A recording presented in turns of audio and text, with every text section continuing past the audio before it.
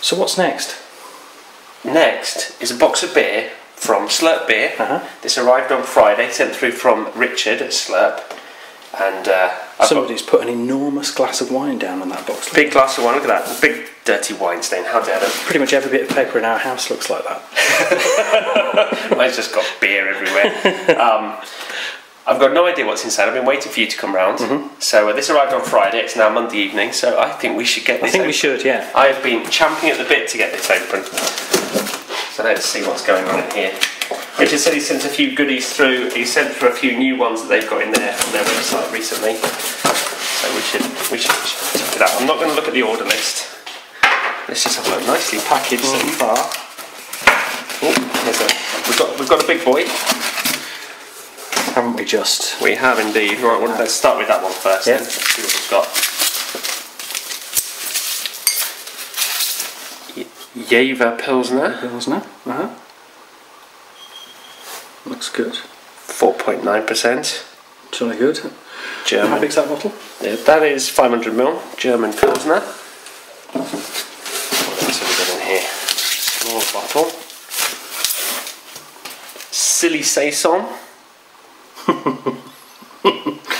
Summer beer. 5%. That's a little one. That 250ml. That. So that's going to be interesting. Yeah. Saisons. We've tried a couple of different saisons now, and we're kind of starting to quite like the idea. Oh, look at this! A box. A box within a box. In a box.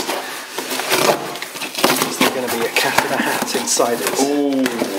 Oh, I recognise some of these lids already. Let's pull this one out. What's that? Stone Levitation. 2007 gold winner. We've tried a few Stone beers, but not all of them yet. So that's fantastic. Love the bottle top on there. Yeah, absolutely amazing. What's next? There's another Stone one. Stone Pale Ale. 5.4%. Look at that label. San Diego. It's not. Yeah, it's not even a label. Just screen printed straight onto the bottle. Yeah, beautiful. Got Brooklyn Brewery's East India Pale Ale. Lovely styling and branding, isn't it? Yeah. Really, really good. That looks excellent. 6.9%. So, another Brooklyn. Oh, this one's meant to be very good. Look at that. The Brooklyn Black Chocolate Stout. Extra strong dark stout, 10%. That looks fantastic. Yeah, it looks great already, doesn't it? I knew you'd be happy with that one. That looks really appealing. Yeah. Oh, the Brooklyn Pennant Ale 55. Not quite sure the background on this one. Slurp were tweeting tonight saying they didn't have an awful lot left, and it's rather limited and special, so it'd be interesting to try that one. What's this?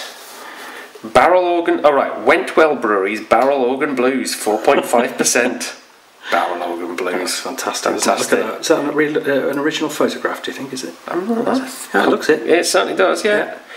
Barrel Organ Blues, it's from Derbyshire, brewery in Derbyshire, so interesting. Nice to have a bit of a mix of some world beers and other ones as well. Canterbury Ales, Foundry Man's Gold, 4%. Golden Ale with citrus and elderflower, Magnum and Citra hops. These are all attractive labels so far. They are actually, aren't they? Yeah. An interesting mix of kind of different styles of them as well. Got Flying Dog, Old Scratch Amber Ale, Amber Lager, sorry, from Flying Dog. With the fantastic. After what I said about labels, look at that one. That's fantastic, isn't it? It's just absolutely brilliant. Yeah. And they've got the Flying Dog thing on the cap as well, which is really cool. Goose Island 312 Urban Wheat. One of the few Goose Island regular ones we've not tried yet. Yeah. I think this was the one that Barack Obama swapped for a bottle of Hobgoblin, I believe. Is it really? I think it was. I think he got the rough end of the deal. Another one from Canterbury Ales, Streetlight Porter, 5.8%. That is a lovely label, especially with kind of the streetlight.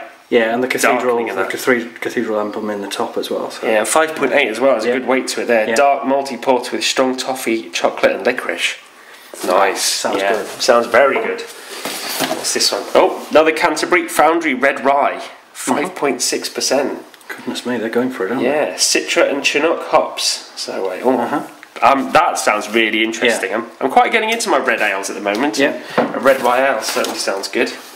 And another Canterbury one, Foundry Torpedo, 4.5%, and it's Cascade and Bramlin hops. And you know what? It's got a ship on the front as well. Oh, steady on, my friends, steady on. So yeah, I think Is that the lot? that's the lot. There's nothing hiding down the back of there, do you think? Not that I know of. It would have to be a pretty small bottle. So that. So what have we got there? Look at that. That is a fantastic selection, isn't it? That looks really brilliant. Cracking selection of sort of English ales and American craft beer stuff and some rest of world things. So that looks really fantastic. Absolutely fantastic. Are we going to try some of these on Wednesday then? Yeah, we've got Paul from Source Deli coming around on Wednesday, so we'll pick out probably a couple of these to try with him. Maybe the Brooklyn Black Chocolate Stout might have to get opened, and maybe one of the Canterbury Ales ones or something like that. But thank you very much, Richard from Slurp Beer. Fantastic selection. Look out, everybody, for audio reviews of these on the website. And if you're interested in any of these beers, then get yourself to slurpbeer.co.uk and get yourself ordering some decent ale. Thank you very much, Slurp.